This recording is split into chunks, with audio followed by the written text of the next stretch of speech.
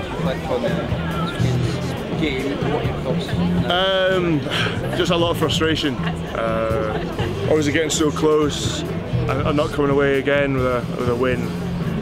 Simple story, but yeah, very frustrating. There's a few things that we could have done better, obviously moving forward, and obviously still got a lot of tournament to play yet, but yeah, another one that got away. So talked about earlier on in the week, talked to us about how emotional, how meaningful it is for you to play for Scotland, and you know, you see them come out, it's a fantastic crowd, like you say, and I mean, you've had a 90 odd caps now. Is it still the same when you come out beating Moneyfield?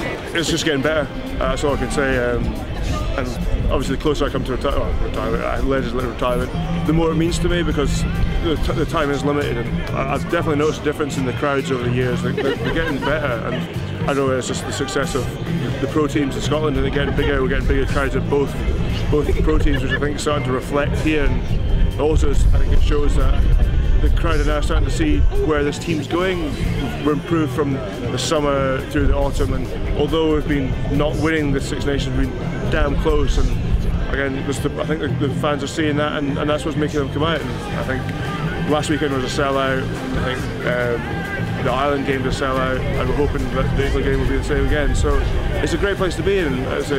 Murrayfield is a fantastic stadium, especially when the crowd's behind you singing. And what more can you say?